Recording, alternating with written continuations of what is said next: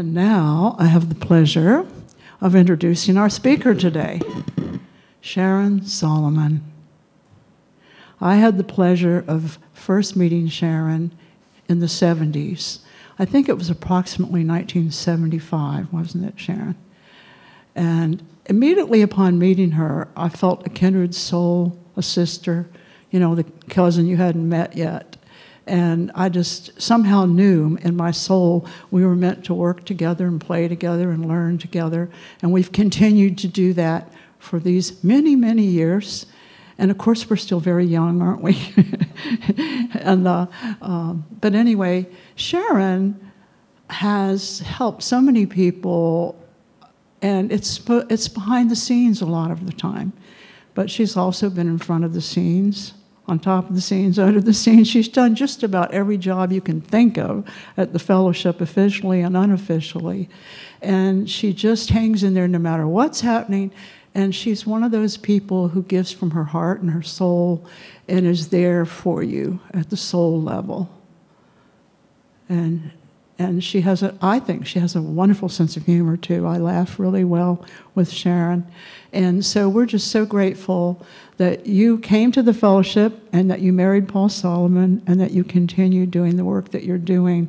And I know she's going to inspire us today with what she has to share about Paul Solomon and his teachings. So Sharon, come on up. Let's give her a warm welcome.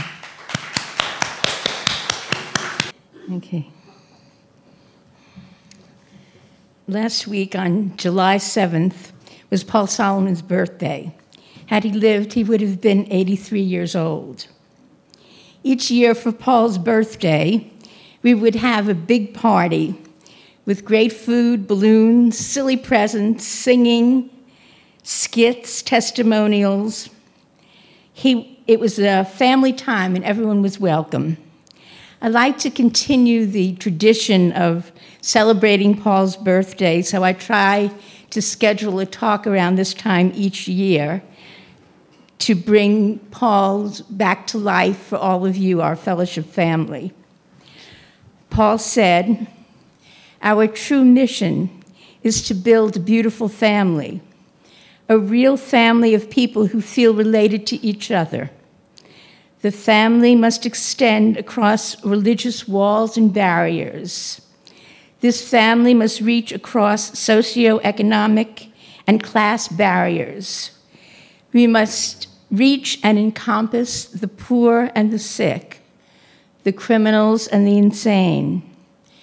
Every person on the planet needs to know that someone cares." I do believe that we have built a beautiful family here in Virginia Beach, and that family stretches around the world. There's a fellowship in Japan. Inner light consciousness, the guided experience and spiritual evolution created by Paul, is shared by guides throughout Europe, though often by different names. We get emails from the Middle East, from South Africa, even from Russia, of people encountering the works of Paul Solomon through CDs, books, and especially through websites on the internet. In his lifetime, Paul touched hundreds of thousands of individuals through his lectures, workshops, newsletters, books, and now through the internet.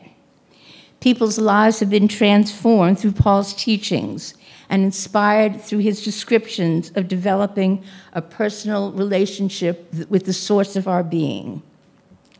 We can talk about the thousands of people who have been helped by Paul's work, and yet, maybe even more important for us is the one-on-one relationships that he encouraged. In one of the most quoted readings, the Paul Solomon source said, "It is necessary that you express the highest that is within you, creating in this world places of light to which men will be drawn for the love that is shared. Then share, have fun, smile, and lift the hearts of one another. Lift the burdens off one another's back until all the world knows and the stories become legendary among you, that here are a people who have an ability to replace the burden with a smile. so that men call them healers, little lights, candles, new lights in the world, little Christs. Then come together and let it be said about you, see how they love one another. Nearly 30 years ago, the fellowship held a seminary program in Virginia Beach in which about 30 men and women from Japan attended. Many were ordained as fellowship ministers. After the program, the group formed a fellowship in Japan and called it Filling, Fellowship of the Inner Light International Nippon Group. After the seminary program, Paul and I spent 3 months together with the group in Japan. He died a year later, but as a result of that experience, I've been invited to Japan many times through the years. As you know, just this past few days, the former Prime Minister of Japan, Shinzo Abe, was assassinated. And it happened in a little town of Nara, which I've been to many times. It's a small town. It is an old capital, one of the first capitals of Japan. And it's a beautiful place where there's a really big Buddha, and the streets are really narrow, and the cars, you walk through and you see the ancient sites, and it's a special town because the deer walk with you. So you're walking down the shopping district, and a deer can be sitting alongside of you on the road, and if you feed them, they follow you.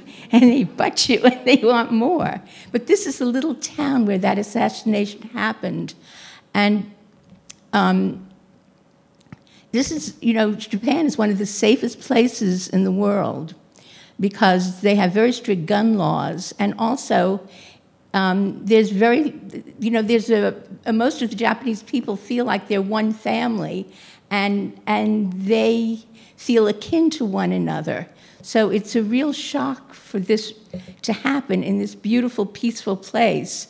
And let's just take, and they're saying on the news now that for Japan, for the people there, this assassination of Shinzo Abe is like, for them, like the assassination of President Kennedy was for us. It destroys the whole fabric of belief in their society. And so I'd like to just take maybe a minute, just focus on Japan and the people there and send your love and healing to all the people there. Father, we ask that the love in this room spread around the world to the people in Japan, our brothers and sisters of our fellowship family who live there. And we ask that the whole country experience a healing. And through this tragedy, let the light shine through and let people be lifted up in love and in peace. Thank you. Amen. So many of you have asked about my trip to Japan, so I thought this would be a good time to talk a little bit about the highlights. This year, as you know, was the 50th anniversary of the founding of the Fellowship of the Inner Light in the United States. It was also the 30th anniversary of the founding of the Fellowship in Japan. The Japanese Fellowship offers a 2-year program of Inner Light Consciousness, the essential teachings of Paul Solomon, with monthly weekend workshops. This program also includes study of Kabbalah, mostly based on the teachings of Zen Ben Shimon Halevi, a teacher from England who wrote many books on Kabbalah. They also study astrology, tarot, and teachings of many of the great masters of spiritual teachings from around the world. They also study the deeper meanings of their own Shinto and Buddhism spiritual practices, which are shared by ILC guides who have studied with masters of their own culture through the years. And we've invited several of the people who are teaching the deeper mysteries of Shinto and Buddhism to come to our next year's family gathering. and they've accepted. So our next family gathering, which Stephen Poplin and I are facilitating, will be based on this being an interfaith fellowship. And we're going to have speakers talk about all the different religions and cultures from around the world. We have the head of the fellowship is definitely coming. The former head of the fellowship, Hiromi Matsumoto, is having some health problems, so we need to keep her in our prayers that she'll be able to come too. But we're really excited about that. And after the 2-year program, the Japan Fellowship offers a week-long residential program of advanced inner light consciousness, and that's when I come to Japan to share Paul's teachings. The residential program is held in Koyasan, a 1,000-year-old Buddhist city high in the mountains. You have to get there by cable car, and the program is held in a Buddhist temple. Koyasan was founded by a Buddha named Kobodais, whose undecaying body lies in a shrine around a sacred forest and sanctuary visited by thousands of pilgrims each year. The essence of Kobodais' teaching says, and this is a vast simplification in my understanding, is that you can be the Buddha in this very life. And that fits with the teachings here at the fellowship and with many of the other spiritual teachers, because as Paul Solomon says, all the gods are one God. The Christ lives within you, and you and I have the potential to become the very Christ, living love alive in this very life. Or in the words of Diane Fortune, a mystic of the 20th century, said, all the gods are one God, and all the goddesses are one goddess. And the teachings of Jesus Christ, when he said, all these things that I do, you can do also, and greater things than these can you do. Or as is said in the most holy prayer of Judaism, Hear, O Israel, the Lord our God, the Lord is one.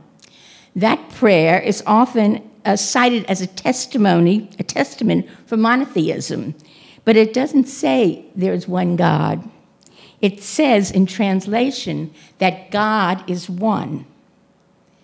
That means we are one. And though the fellowship has no doctrine or dogma, there is a general understanding that we are one. We are an interfaith fellowship, acknowledging that at the basis of every religion and culture that has lasted through centuries, there was an individual who touched the essence of who and what God is, the source of our being, a most high God, and a personal God with whom we can get to know and communicate with.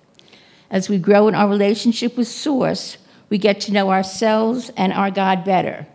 That is our goal each and every day. So when I go to Japan, we share with one another and get to know God, the source of our being, and get to know one another. On this past trip, I didn't get to go to Koyasan because of COVID restrictions, but I spent about 5 weeks teaching classes and visiting sacred sites. One of the classes I shared was called the Powerful Woman Workshop, which actually included 3 men, too. We studied deeper meanings of the goddesses of different cultures and came to the conclusion that the power, true power, comes only through self-mastery.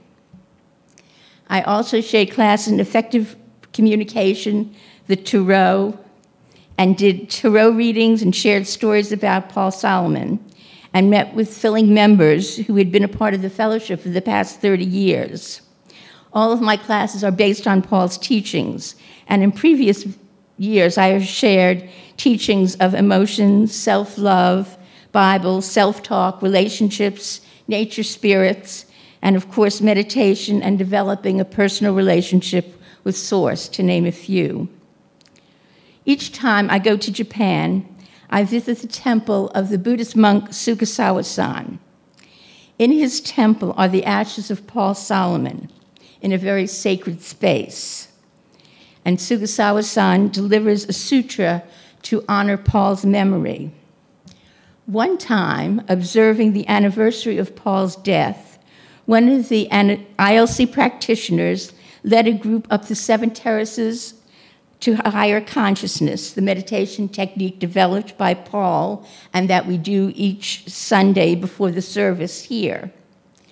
When we reached the 7th terrace and were entering the temple, the physical temple that we were in began to shake. It was an earthquake, and there was no damage. The earthquake that day happened only in that temple. We interpreted it as a loving greeting from Paul Solomon from the realms of heaven. Also in Japan, I love riding on the bullet train, and on a clear day, you can see Mount Fuji for miles and miles as the train speeds through from Tokyo to Kyoto to Osaka, our destination. And I was going to talk about how I love the city of Nara, and I do love the city of Nara. It's a really special place, and I love it especially because the deer walk with you. And each time we feed the deer, and they do follow us. Also in this past visit, I went to a city which has a sanctuary with sculptures of the 500 bodies of the Buddha. They're small sculptures of monks with many different facial expressions and body postures. One Buddha has a heart that he holds in his hand, the essence of love, a reminder that within each of us lives the Buddha, the Christ, and that we are one. Hiromi Matsumoto, the founder of Filling, and I often marvel at the directions our lives have taken. I was born a Jewish girl from a middle-class family in the New Jersey suburbs of New York City. And she was a former middle school teacher of English. And here we are, spreading the great teachings of the masters around the world. I think that alone would be a miracle. But I have been privileged to witness many miracles through the years, through being a student and then the wife of Paul Solomon. I first experienced Inner Light Consciousness as a class with Paul Solomon in Wayne, New Jersey in 1975. In that class, Paul offered me a job as his secretary, and I moved to Virginia Beach in October of that year. I would like to tell you about some miracles that I personally witnessed. Miracles, Paul said, are not unusual. They are brief openings in the time-space continuum, barriers. What is unusual is that you would notice them.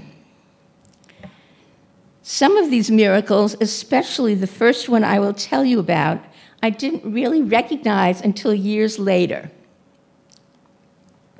The first reading I witnessed by Paul was for a young man who was studying for his doctorate.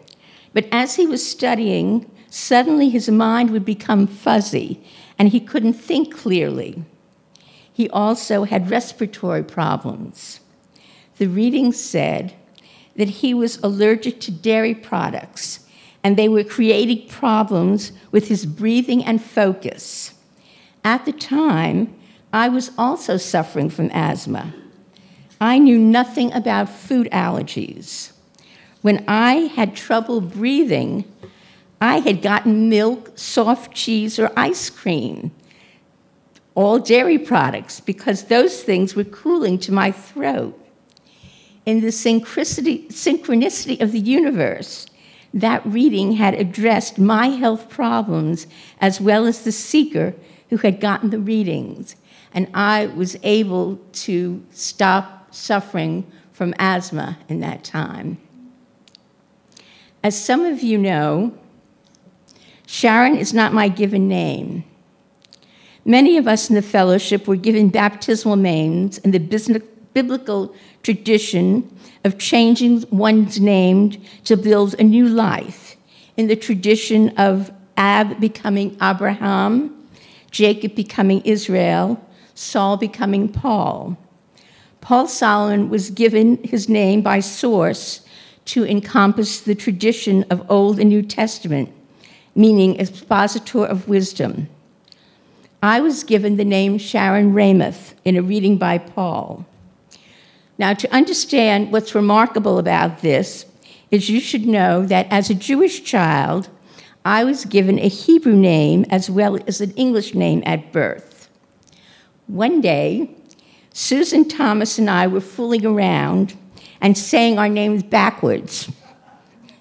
I realized that the name given to me by source contained the same Hebrew letters as the name given to me at birth, only backwards. So that numerologically, I carried the same letters, the same vibration since birth.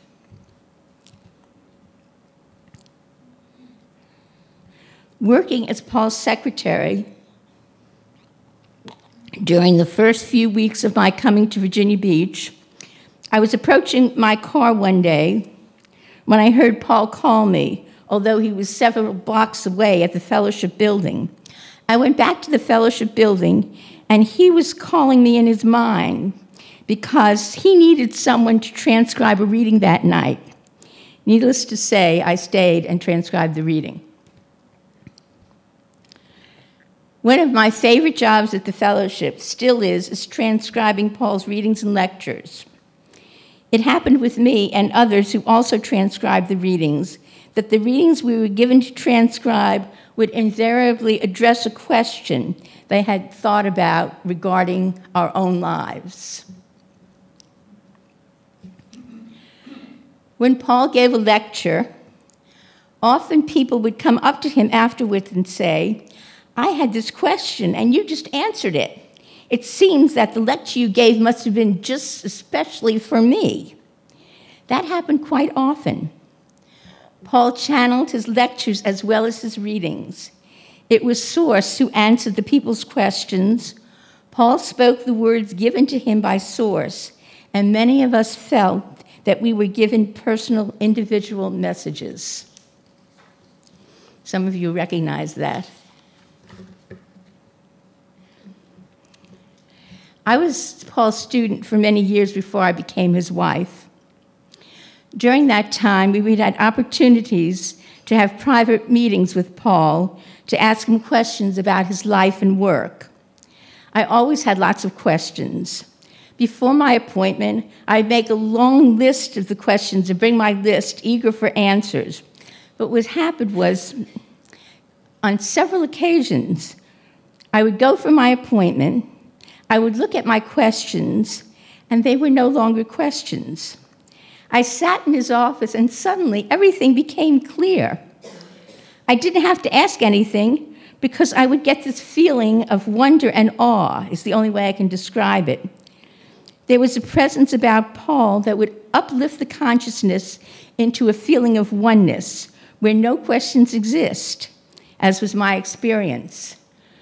However, that lasted for a day or two, and then I looked at my questions, and they were back.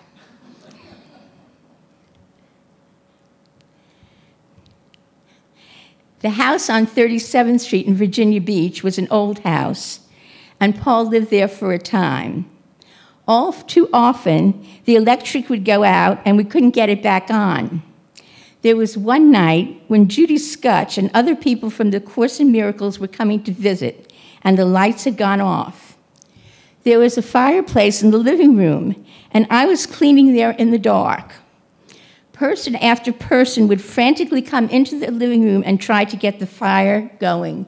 No one was successful. Then Paul came in. He didn't say a word, but he reached out his hand like this over the fire, and poof, the fire sprang up in the fireplace. He looked at me and smiled, not saying a word. One time, I had a migraine headache. I was laying in my bed, asking God and Paul to heal me. I fell asleep, and when I awoke, the headache was gone. The next morning, Paul told me I had come into his room in my astral body and asked him to heal me, and he did. I had no memory of that. One day, a group of us were sitting around the table, and Paul was ringing a bell. He said when he rang the bell, one of his students heard and got in touch with him. He rang the bell. The phone rang, and it was that student on the telephone. The student was in California at the time, and we were in Virginia. Another time, one of the students was talking on the telephone, and Paul said to hang up because someone was trying to call him, and it was important. She continued to talk on the phone, and suddenly the phone clicked off. It was disconnected. As soon as it did, the phone rang again, and indeed, it was another of Paul's students. He was at the airport and had lost his car keys and needed help. One time, Paul told us he wanted to get in touch with a man who lived in Texas, and no one had the phone number. Paul said we had to find him. It took several days, but we finally found his phone number. When we reached him, he said he had been jumping up and down on his trampoline, calling Paul's name because he wanted to find Paul, but didn't know how to get in touch with him. One time, we were cooking together in the kitchen at Hearthfire Lodge. I spilled hot grease all over my chest, and it got under my thin blouse. Blisters popped up immediately, and it really hurt. Paul put out his hand, and the pain went away immediately, and the blister disappeared. We were in Switzerland where Paul was doing lectures and workshops. John Christian was with us. We were riding home, and the car kept stalling out. Then it didn't start at all. Paul told the man who was driving us that he could get the car moving again if he would drive it. So Paul got behind the wheel and drove the car to the hotel where we were staying. When we got to the hotel, Paul told the driver to get the car fixed before he picked us up in the morning. He said the car would run and get him home, but it wouldn't start the next day. The next morning, we got a phone call. It was the driver saying he would be late. He had been convinced the car was fixed because it ran so beautifully the night before, but in the morning, it wouldn't start. We were in Texas visiting Paul's parents, and we were on our way to the airport. We had stopped at a rest stop, and there was a man there with the hood of the car open, and he was looking forlornly at the engine. Paul was always helpful to strangers, and of course he asked if he could help. Paul didn't know how to fix a car, but he looked at the engine with the man. Then he told the man to go and try and start the car, and when he did, the engine started right up. The man thanked him and drove away. I asked Paul what he did, and he said, "I asked the divas of the car to drive the car." And it worked. Paul was far ahead of his time in many of his teachings.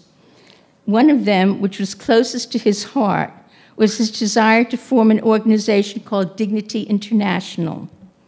This organization would focus on human rights around the world. The immediacy of focus was the plight of the sex slaves that he encountered in his travels, particularly at that time in Thailand. At that time, there was little notice around the world of the continued practice of slavery, particularly of underprivileged men and women. He brought attention to this human rights abomination in his workshops and lectures. One lecture he entitled, Never Leave a Man a Slave When You Can Set Him Free. Now, almost 30 years since Paul's death, there is a great movement to help these suffering individuals. I noticed on CNN International, when I was recently in Japan, that there is repeated focus on helping for those unfortunate individuals, and many people have taken up the cause to help them. For me, the greatest miracle was marrying Paul. And I think if I could have, I would have stopped time to that day. I have had the opportunity since his death to be one of the people to continue his work. The work goes on, and the Paul Solomon material is now in the upper room of the Fellowship of the Inner Light. We are finding ways of making the teachings more available. Also, there are several websites with Paul's teachings, and I recommend that you look them up and research his teachings there. I have been asked many times, and I have wondered, especially since Paul died, how to describe Paul as a teacher, as a man, as a master. As his wife, I see him through eyes of love. I know I have been suspect because my love for him certainly influences my opinion in his favor. Then I found this description that he gave of Mahatma Gandhi, and I think it is perfect description of Paul as well. Paul said, Mahatma Gandhi was without question a great man. He was a man who lived his life in such a way as to change the course of history. Was Gandhi another incarnation of Christ? The truth is probably this. For a few hours or a few days, on a few different occasions in his life, Gandhi was Christ. These hours or days on few occasions were followed by human inadequacy. So he was the Christ for a moment, incarnate, alive, changing history. And a moment later, another breath, he was back into his unworthy self and knew it. And he taught it that way to his followers. So may have a number of men or women who have been for a moment that perfection of who they are. And if they are at any given moment, only for 60 seconds, even for one split second, if we taste perfection, we taste who we are, and who we are is Christ.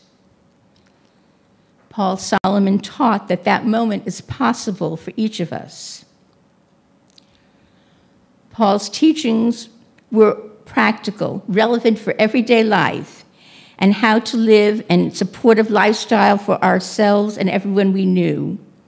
No one was a stranger, and it was not unusual for me to come home and find a person Paul had just met sitting in our living room and sharing a meal. He didn't require that people believe as he did, or even as he taught. In every experience of inner light consciousness, he explained, none of this may be true, but it serves me to believe it and live accordingly. Of course, he did believe in the truth of his teachings, and so did many of his students. He taught that we can live in heaven on earth. It is our choice. He taught that we can change the world, that Christ can be born again today in any one of us. We can experience the new heaven and the new earth, the 1,000 years of peace, as talked of in the Bible. But the way that that will come is by living in a way that spreads joy, love, peace, getting along with one another, caring and loving one another. Maybe none of us is there yet, but within each of us is the potential. By choosing love over fear, we can create a new heaven and a new earth right here today. One of my favorite excerpts from the Paul Solomon source is a passage which we call Awakened Sleeping Gods. And this is the passage. Look and see that all those about you are as sleeping gods, and your purpose is to cry them awake, for the time is at hand. Awaken God in the heart of every man and woman you see, not placing him here, not lighting the light, but rather point to, bring attention to, cause consciousness of that light that is innate within each of us. Cause them to awaken to themselves and to shake off the dust of the earth, to shake off these physical bodies that are the dust of the earth, and to rejoice, crying out, and to return to the Father. These are all a portion of the same family, and in coming together, a portion of the same body. And so will that giant body of God arise, and in shaking the dust of the earth from itself, will rise up in glory, in power, in might, in light upon this plain. So this plain will be shaken, this earth will be changed, transmuted to a plane of light that would be as the footstool of God. We are very blessed to be a part of this fellowship family. Thank you.